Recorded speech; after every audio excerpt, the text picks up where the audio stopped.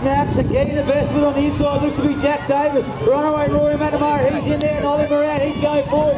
Joy Furner just on the back of the ball. Here is Jack Davis out in front. Ollie Moran, he's holding 2. Runaway Rory in there for 3. And Joy Furner, he makes up the 4. Heading down through the second straight. Lining up the tricky third straight. It is the World 7 on the plate. Jack Davis chasing hard his World 3. Ollie Moran, 2 World plate holders plate. Standing down. You don't get to see this battle. Jack Davis heads for home. Holding 2. Ollie Moran. Runaway Rory. He's in 3.